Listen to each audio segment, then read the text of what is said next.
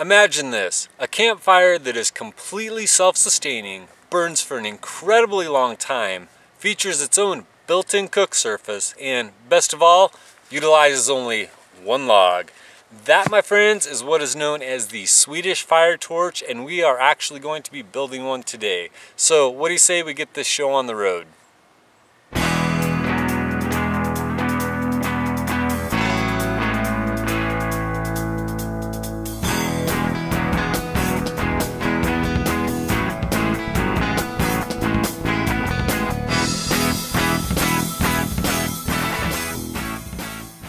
Hey there guys, John here of course, and we are going to be demonstrating how to build the Swedish Fire Torch today, as well as a slight modification, an upgrade if you will, that will allow it to be just a little bit more effective and easy to use while you're out in the field. So what do you say we go ahead and jump right into this? Now the first thing we're going to need here is of course a log. Kind of goes without saying, right?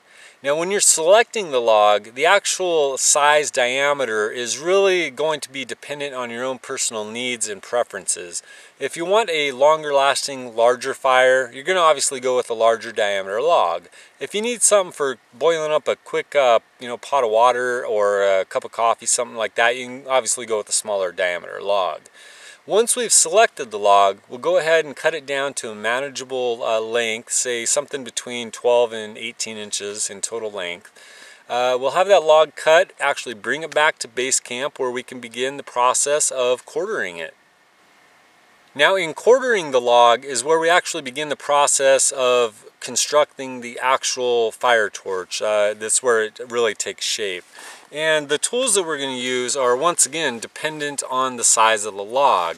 As you can see here, I've got a fairly decent sized knife in the Buck 119, yet it is a little bit inadequate for the task at hand here. As you can see, it just will not match up with the size log I have. So you can go ahead and switch up, use the right tool for the right job, as they say. An axe, a hatchet, a chainsaw if you happen to have one, will always come in handy. But what we are going to do is we're going to make a cut straight down the middle of the log. That's going to be our first step. We'll go ahead and get this cut now. Okay, well we've got the first cut made. We've actually got our logs split in half here. And one quick point I want to demonstrate really fast. You guys can see this, I'm not really sure if you can or not due to the lighting, but the interior of this wood is absolutely bone dry. Now it's been raining out here for 2 or 3 days straight.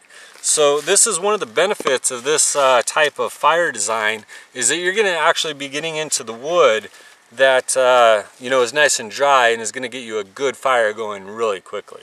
So now that we've got that cut in half, we're actually going to cross cut it, make another cut, and this is where we're going to get all 4 of the quarters that we need.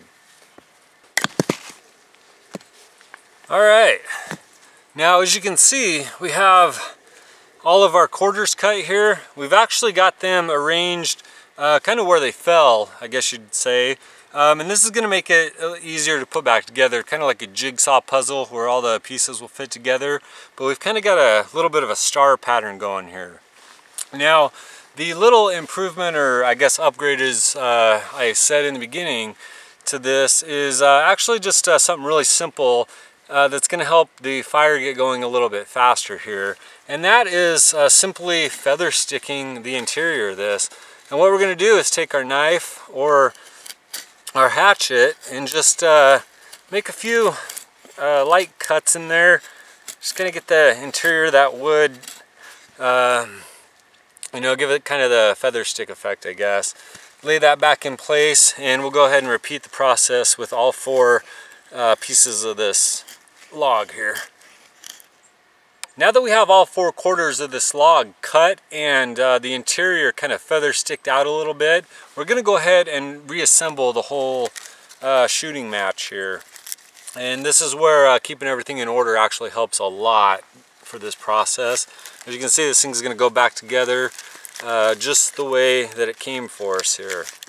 And once we get that kind of in position, we're actually going to separate each quarter just a little bit. I'm actually going to pile up a little bit of sand around here to keep everything nice and stable. Repeat the process with each of the 4 quarters of this log. And as you can see here, I'm actually allowing a little bit of airspace in between these logs. It's just like any fire.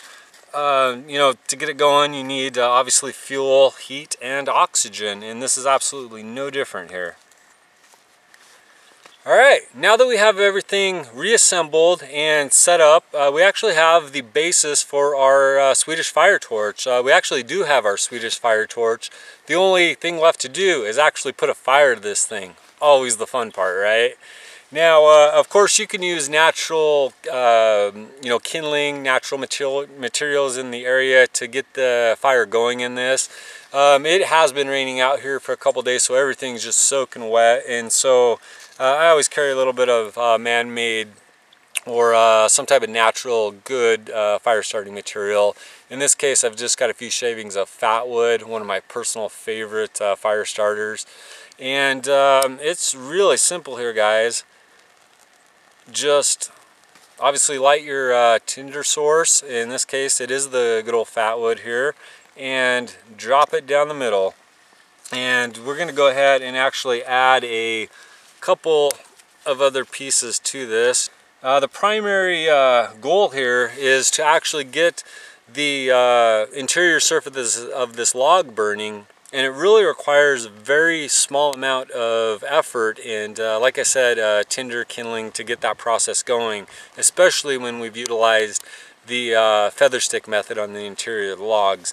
It shouldn't take more than a couple minutes to get this thing really roaring. So let's kind of keep an eye on it and see how she does.